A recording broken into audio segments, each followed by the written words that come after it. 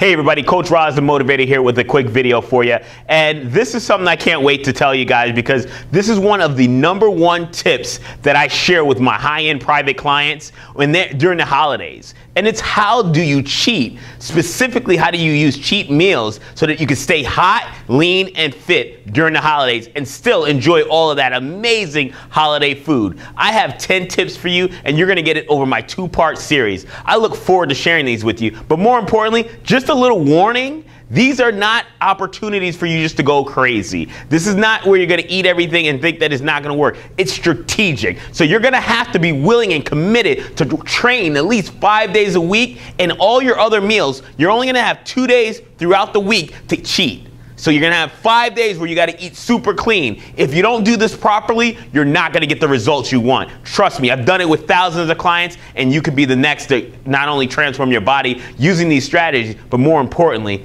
eat during the holidays and enjoy it.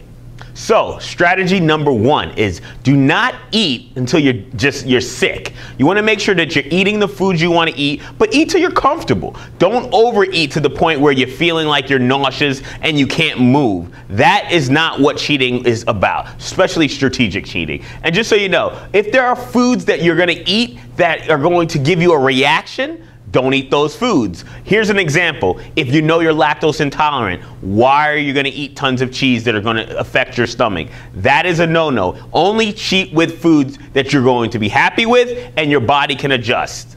Strategy #2.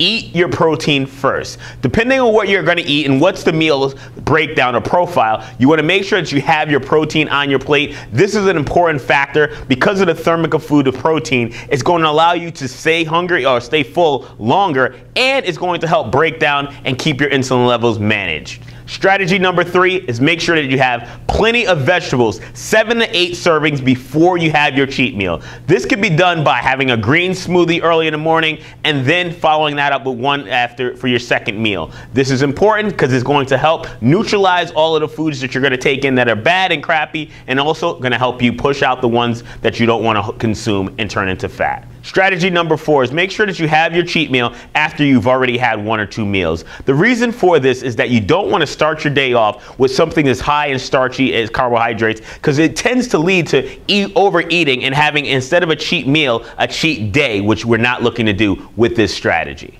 Strategy #5. Always eat your meals at the table. Don't eat your meals where you're sitting down at the couch or somewhere else. And here's a tip. If you're gonna eat anything, a snack, make sure that you put it on a plate or a bowl where you know the precise serving size. You don't wanna be eating out of a bag because you wind up overeating and eating more than you